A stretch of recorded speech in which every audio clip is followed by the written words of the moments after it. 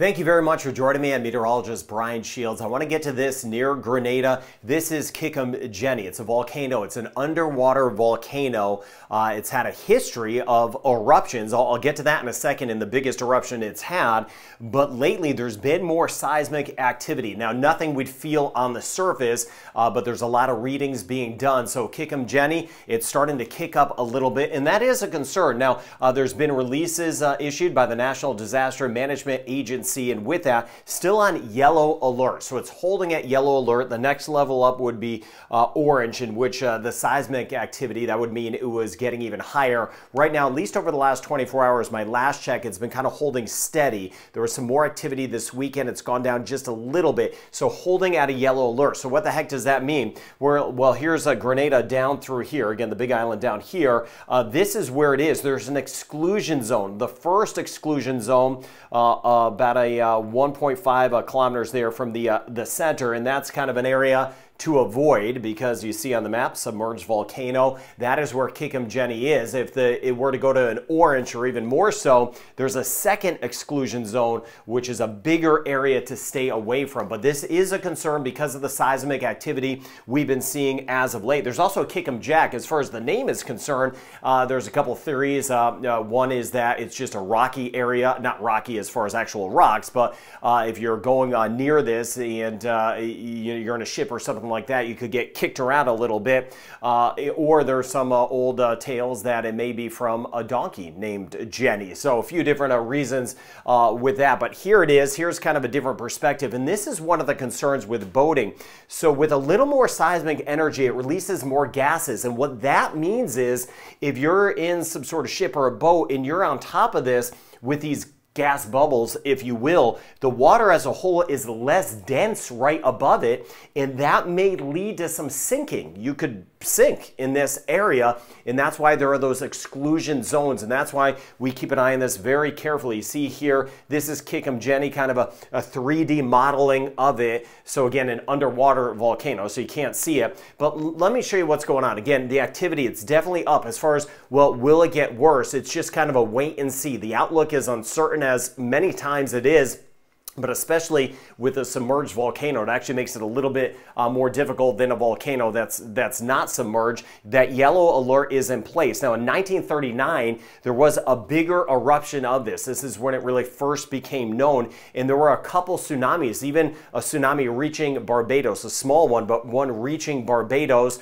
It impacted St. Vincent and The Grenadines, Grenada, of course. So again, while this is underground, underwater, with that said, there is a tsunami risk out of this, even though it's pretty far underwater, 185 meters or 607 feet below. That doesn't mean it's safe. If there's a bigger eruption, that could lead to some tsunami activity. I've been seeing some stuff out there, well, it's far enough below that there wouldn't be a tsunami. That's not the case, and it was not the case back in 1939. So again, watching this area very, very carefully for seismic activity. I will keep you posted on that. Thank you for spreading the word, but a definite uptick on what's going on with Jenny. Now, here we are in the Caribbean. Again, that's in the southeastern Caribbean. We have a nor'easter here, a big front that's draped all the way down through parts of the Bahamas and Florida over toward Mexico, and a lot of snow near New York City, over toward Hartford, Connecticut, back through Rhode Island, southern New England, and I'll zoom into Canada in just a second. Here's the tail end of the front. A lot of us have been dealing with some of that dust around,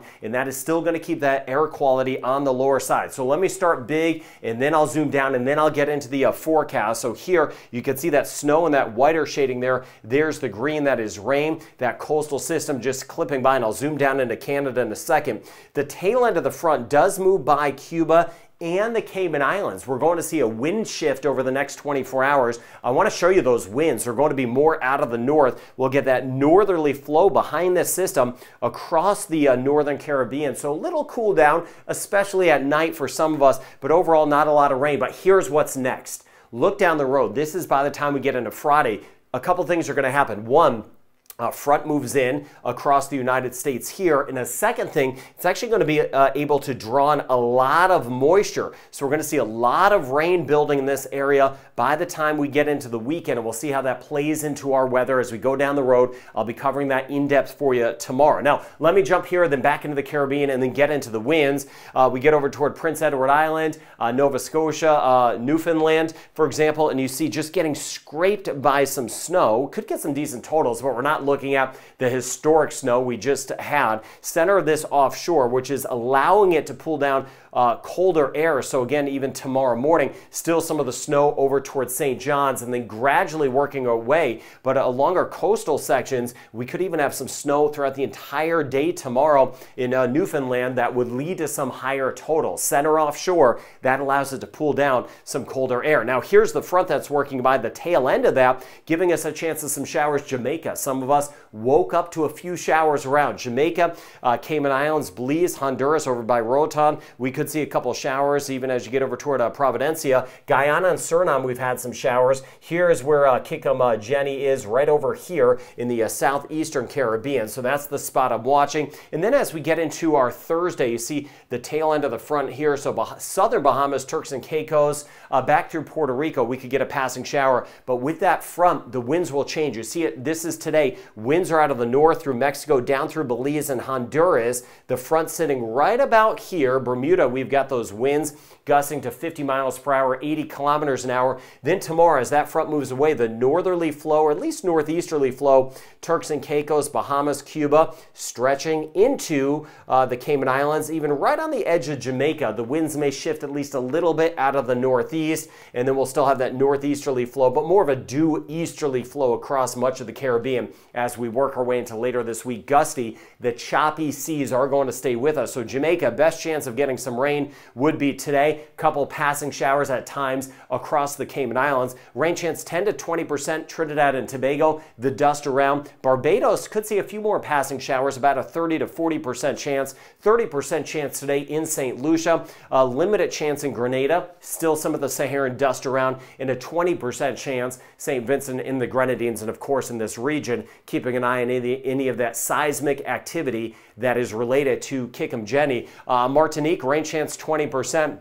And holding at about a 30% chance in Dominica and another 30% chance in Guadeloupe. So you may not see some showers. Some of us will, though. Isolated showers in Antigua and Barbuda. Rain chance about 20%. That's it. St. Kitts and Nevis and Montserrat. 30% chance for today. Anguilla and St. Bart's. Rain chance about 20%. St. Martin, Saba, and Statia. 30% the next few days in Puerto Rico. And again, we'll have some cooler nights really starting tomorrow night. Same thing, U.S. and British Virgin Islands. A 20 to 30% chance of a shower in choppy seas. Dominican Republic, rain chance 20%. Holding on to about a 5, maybe 10% chance. Could get a couple sprinkles with the front nearby in Haiti. Bahamas, best chance of rain today than tomorrow. Southern Bahamas, still some spotty showers. Turks and Caicos with the end of that front. We'll see a 30 to 40% chance tomorrow and Thursday. 30 to 40% chance in Cuba, and about a 40 to 50% chance around Belize and the Yucatan of Mexico over by Cancun with that front that is moving in. Aruba, Curacao, and Bonaire would be a very straight chance of a shower. Watching those choppy seas. Rain chance about 50% in Bermuda just as this system starts to move away, and some of those gustier winds.